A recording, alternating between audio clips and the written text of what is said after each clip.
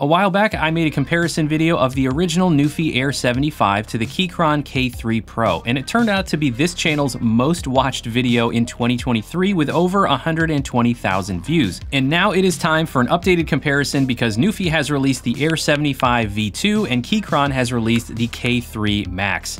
Let's see how this 75% low profile head-to-head comes out this time. Before we dive in, I want to mention that both manufacturers sent me these keyboards for the purpose of reviewing them, which I have done separately for both, and I will put links in the description if you want to check out those detailed reviews. This video is not sponsored and neither manufacturer asked me to make a comparison. I do have some affiliate links in the description for you though if you're interested in picking up either of these keyboards and you would like to support the channel. Alright, so last time when I compared the Air75 to the K3 Pro, the K3 Pro had a big advantage when it came to customization because of its QMK firmware and VIA compatibility, while the Air75 could only be customized with NuPhy console, and that was Windows only. Other than that though, I preferred the features of the Air75 to the K3 Pro. But both manufacturers have made some improvements here, so it is worth revisiting this comparison. Now we're going to talk about most of the features and specs of these in the comparison, so let's just do our sound test and then we'll dig in.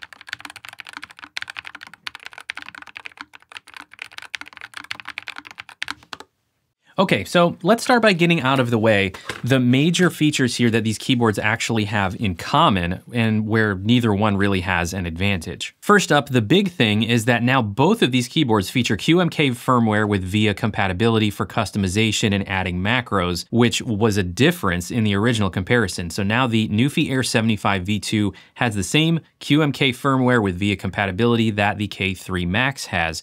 So both of these, there's no difference in terms of the options you have when customizing. And they both also still have a physical switch on them with pre-programmed layers for you to go between a Windows and a Mac layout. In terms of the Bluetooth connections, you also have 3 connections on both keyboards. So they both are going to give you Bluetooth for up to 3 devices.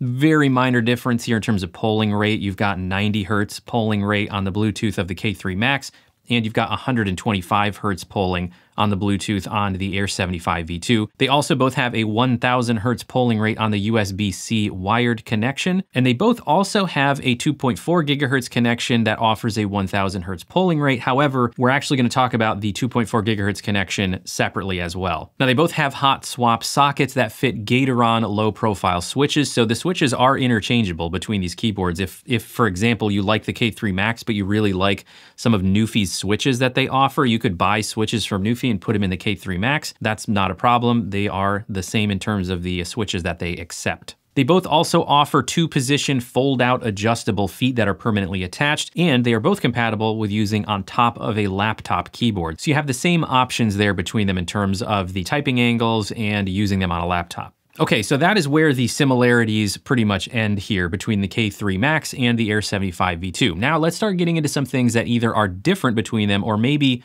one of them has an advantage over the other. First up, let me just point out the physical difference here. Now, dimension-wise, they're not all that different. They are very similar, but the Air75 V2 is just ever so slightly larger in both directions, length and width. So as far as being as compact as possible, the K3 Max wins there. But in terms of other design differences, with the K3 Max, as with all of Keychron's low-profile keyboards, you have a floating key design, which means there's no case bezel, there's nothing enclosing the key area. So you can bump into these keys and the key caps by, placing this in a bag or something if you don't have a protective cover on it, you could be kind of hitting the sides of all of the keys easily. So if you're using this on the go, keep that in mind. Whereas the Air75 V2, the case design is kind of protecting the edges of your keys a little bit. So again, for travel, a little bit more protection of your keys and switches here with the Air75 V2. All right, now let's talk about that 2.4 gigahertz connection again. They both do have a 1000 hertz polling rate, so no advantage for either one in terms of the latency or the polling rate between it, but the range seems a little better with the K3 Max. So we give sort of a point to the K3 Max here. I'm not using a rating system, but they both work fine. But the Air series, the V2 series of the Air keyboards from NuPhy, have suffered a little bit in terms of the range of the 2.4 gigahertz connection. I do want to point out though, in all instances, for me anyway, the issues with the connection were resolved when I got the receiver closer and got rid of the objects in the way in terms of the line of sight. So if I use a cable to extend it and get it closer, those issues went away. So it's not like you can't resolve the issue, it's just that you have to worry a little bit more about the placement of the receiver. All right, now in terms of sound and feel here, to me, the NuPhy Air75 V2 feels more refined. It definitely has better stabilizer performance than the K3 Max. I do think there's a little bit more of a controlled sound with the K3 Max compared to the K3 Pro, which was the immediate predecessor here to the K3 Max. But in terms of stabilizer performance especially, just way less rattle with the NuPhy Air75 V2. As far as sound and feel goes, I give the edge to the Air75 V2. Now when it comes to lighting, the RGB lighting, both of these are available in full RGB lighting. The K3 Max does have a white backlighting only, but that's not a hot swap option. So if you're okay with white only backlighting and not having hot swap sockets, they do have that option, which is nice to have the option. The Air75 V2 only comes in a full RGB lighting. It's also got the RGB side marker lights, which provide a little functionality. The left one tells you connection status and caps lock status. The right one has a battery indicator. So overall, in terms of the execution of the backlighting, maybe a slight edge to the Air75 V2. I also like that NuPhy offers you the ability to easily add on for $19, pretty affordable price, shine through keycaps, whereas Keychron, you're kind of on your own. You have to search out and buy your own shine through keycaps if you want them. So lighting in general, overall, a little bit of an edge to the NuPhy Air75 V2. Now, when it comes to battery life, here's another win for the Air75 V2. It's actually a bigger win here because the capacity between them is definitely different. You've got 1550 milliamp hour in the K3 Max, 4000 milliamp hour in the Air75 V2, and that carries over into the expected battery life. We have less than 100 hours of expected battery life on the K3 Max. It's only 78 hours with all the lighting off. All the lighting off on the Air75 V2 is gonna get you over 200 hours of use, so you can definitely go over a month of use, whereas the K3 Max, 78 hours, honestly, in 2023, going into 2024 now. We know what's possible on the market in terms of battery life for these wireless keyboards, so it's a little disappointing to have less than 100 hours of use. Now, in terms of color options, a little bit of an edge here to the Air75 V2, but I wanna add a caveat to this. So right now, as of the time I'm recording this, the Air75 V2 is available in 3 color options. You have a black, a white, and a gray color option, whereas the K3 Max, as of the time I'm recording this, is only available in this sort of matte gray color option, which is a little dull if you ask me personally, but it's very subjective, of course. You might love this matte gray color option. Maybe it goes with your desk setup really well, and so it's perfect for you. But personally, I would like a little more contrast available here, at least as an option. Again, I know that's subjective, but one thing that Keychron has done in the past, as they did with their K3 Pro, is sometimes they will add new color options later. The K3 Pro, I believe at one point was available in a black, all black.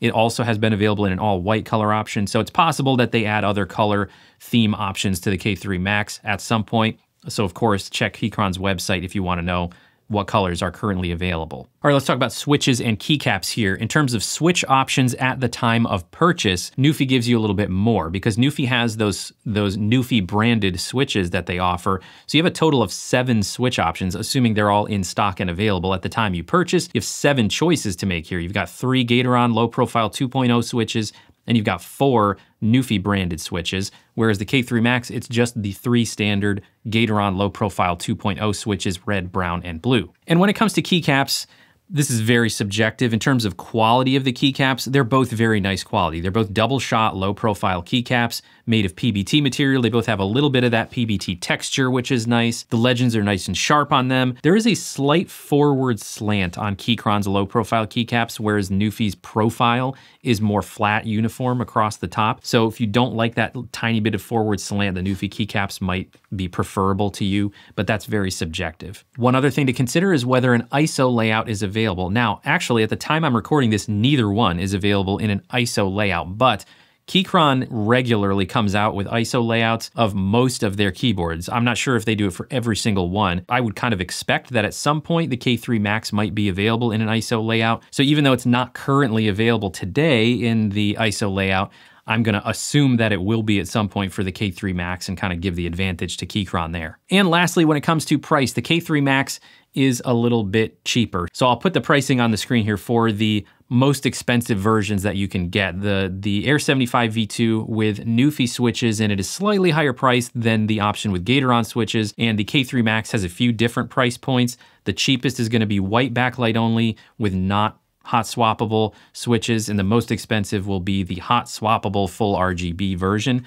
So I think the K3 Max comes out a little bit less. Both of these, if you buy direct from the manufacturer, you will pay for shipping because they ship direct from China. However, both of them may also be available on Amazon. If they are available on Amazon, I'll include links to that in the description as well. All right, so all of that considered, I personally have to give the advantage here overall to the Air75 V2. The improvements that NuPhy made here make this, in my opinion, the best all-around choice for a low-profile mechanical keyboard in a 75% layout. Now, the K3 Max also made a couple of improvements over the K3 Pro and the original K3, but for me, that battery life, a little bit disappointing there, and I was hoping for improved performance in the stabilizers as well. So again, for me personally, the win has to go to the Air75 V2 because now it does everything that the K3 Max does, but it also does it with greater battery life. But let me know down in the comments which one you would pick, or if you already got one, let me know which one you got and how you're liking it. If you want to see more videos like this one, don't forget to subscribe to the channel and go ahead and check out this video that's right up here. I'm sure you'll like it. Thanks everybody,